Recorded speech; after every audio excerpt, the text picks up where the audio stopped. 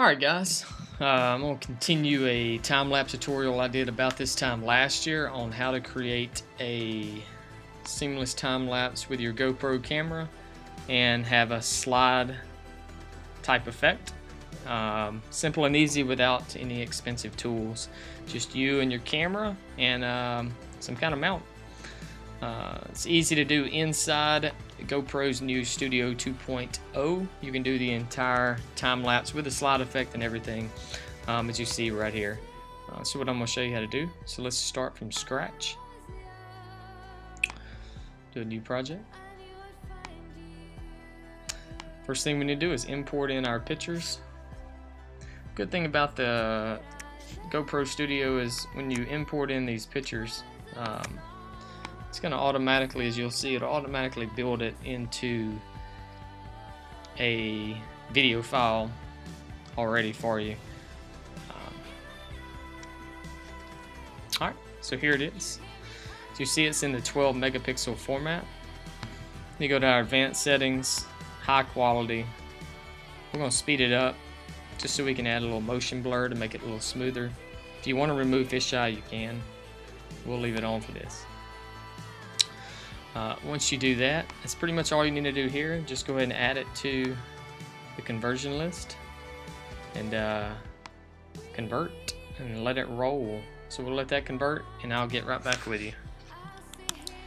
Alright guys, that's almost done, so I just want to come back in and just remind you that whenever you are making a time lapse, you need 30 pictures for every 1 second of video if you're rendering out in 30 frames. So whatever frame rate you're going to use, that's how many pictures you need per second. So just keep that in mind. Alright, so now we'll carry this into step 2. We don't need a template. See right here, we'll take our video, and what we'll do is we will bring this into our timeline at the bottom.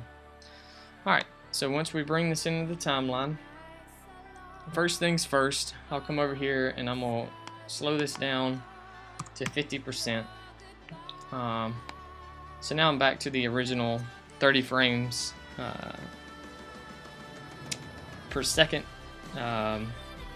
speed that I was wanting, and I still have my motion blur going on. Alright, so we'll come into here. As you see, here's our basic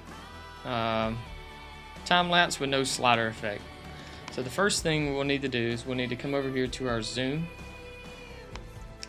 and we'll need to zoom this in a way we want our edges, we want our picture edges to be zoomed in a little bit. Not too much, just a little bit. We don't really lose any quality there. Now we'll come over here, move this to the beginning of our video, and we'll need to add in a keyframe. This is where the magic happens, right here. We'll take our horizontal setting and move it whichever side you want it to start with. Keep an eye on the edge, right over here. You want that to match up right on the edge. And then put it wherever you'd like it. Then move it to the end of the video, or wherever you want the slide to start, stop, change, whatever.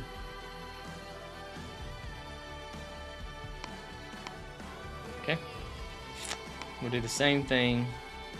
Well, we need to add in a keyframe. Then we'll do the same thing the other way. Okay.